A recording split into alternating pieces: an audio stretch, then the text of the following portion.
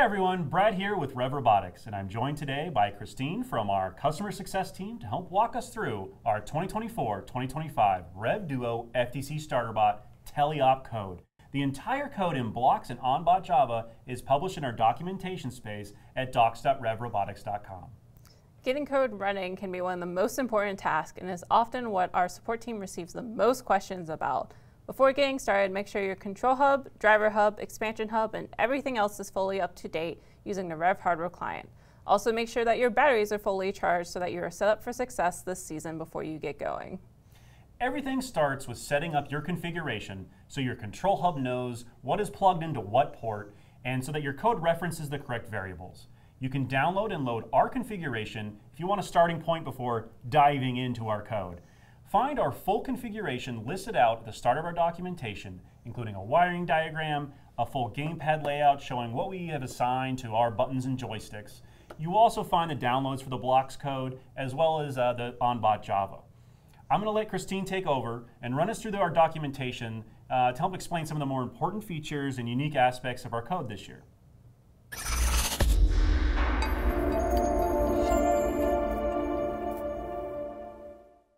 All right, so let's take a look at programming Teleop on our StarterBot this year. We do have our documentation broken down a little differently, where we have it broken into some different chunks to make it a little bit easier to navigate back to if there's something specific you're interested in learning more on, or if you just want to take a quick look at something as a reference for maybe a future robot project, or just to try out some different things. Our first page here is breaking down our configuration, our wiring diagram, and our gamepad setup. If I look at my gamepad setup, there is a lot of buttons in use on our gamepad this year, so we have released a version in our upgrades on using 2 gamepads instead of just 1, if that is what your drive team prefers. But let's take a look now at some of our initialization. So this is our part of our code that's going to run just one time when I first hit initialization on the driver hub, but once I've hit play, it will move on to our main loop. So up here I have our basic motor settings for our drivetrain in particular. So I have one running in reverse since the ultraplanetaries are currently mirrored and they are both currently running without encoders. I also have my variables established here, such as my ones to determine just some true or false, my ones that I'll be using as part of my state machine, and then my most important variable is my one here called current state. Current state is going to be the one that the robot uses to know where the arm and wrist should currently be when using our preset positions. If I look a little bit down below, I have a breakdown of a little bit of the difference between OnBot Java and Blocks for this section of code.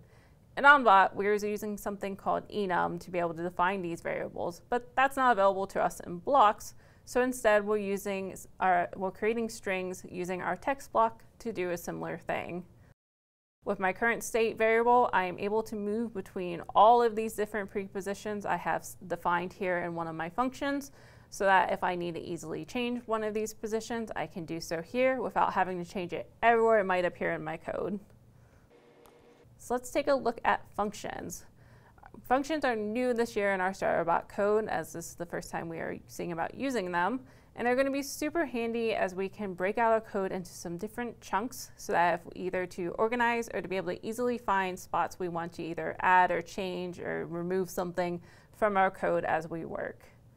We have a breakdown here of what all of our functions do, along with kind of a brief difference of what they look like in Blocks versus what they might look without them. At the bottom, we have a tutorial for if your team is interested in learning more about functions and a simple demo code to try out some different things using them. Let's look at programming and controlling our arm and wrist. So we have both preset motions ready and we have manual control available on our robot. So if we need to adjust something as we are moving around the field, we're able to do so. Within our main loop, we are having our arm and wrist motors set themselves to run to position mode and their power is set to full. I have a lot of different preset motions available, covering some different aspects of the game. We can see, for example, if I press the A button, that my robot's going to move into its intake position with the arm down and the wrist out, ready to pick up game pieces. Two of these, our B and circle and our Y and triangle buttons, are set to be toggleable. This means if I press them once, it will move to one position. And in this case, if I press it again, it will move to a separate position. This is super nice because I don't have to hold down that button to maintain a position, but I also don't have to worry if I continue to hold down the button that the robot's going to accidentally move between my different presets. So we have this set up using a variable. For B and circle, we have it called LastGrab, and it's pretty much just checking, is the B button been released since the last time I pressed it? Y is doing a similar thing for hooking our specimens. And then I have a couple other buttons down here. I have X set up so that I can have the arm move to be ready to score in the lower basket. And then my left bumper is going to move the robot fully back to its initialization position like we see here, so that if I need to just get the arm out of the way for driving, or I just need to be able to reset for different reasons, that's available to do so.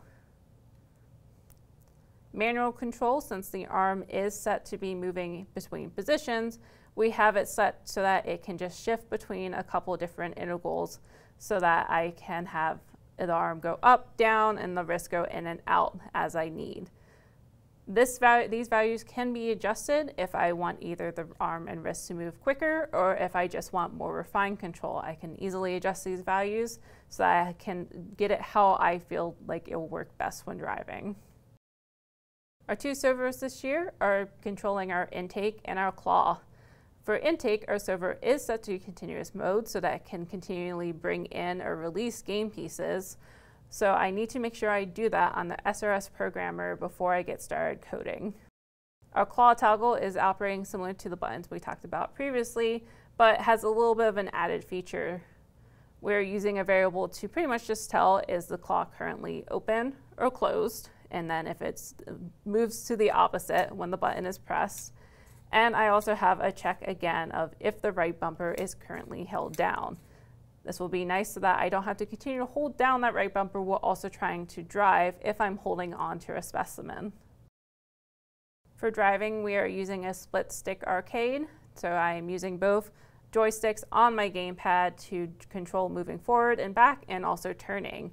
This is using our standard equation to pretty much determine what stick is doing what and equal that out to a value that should be between -1 and 1, which this clip block then makes sure that that is within that range, because there is occasionally instances where it can go above or below that value. On my telemetry, I have a bunch of data coming back to the driver hub so that I can kind of see what the robot thinks it's doing. This includes having it tell me what state the arm and wrist are currently in, if the claw is open or closed, along with some values for the position of the arm and wrist so that I can look at that for reference if I need to make adjustments to my preset or maybe set up a new preset position. Now we aren't going too much into OnBot Java in this video, but we do have an overview available on our documentation page highlighting some of the cool features included, along with a full version of the code, both for copying and pasting or just quick reference, and a downloadable version that you can take a look at. There are some differences between the Blocks and OnBot Java code, so you can have fun taking a look and exploring how the two different programs might function. Thank you so much, Christine, for helping us grasp the Blocks code and giving us a walkthrough. If you want to dive in deep into the code, feel free to explore documentation further at docs.revrobotics.com. Check out our website, and if you have any questions, feel free to leave a comment on this video or reach out to our wonderful customer success team at support@revrobotics.com. Good luck and have a fantastic season.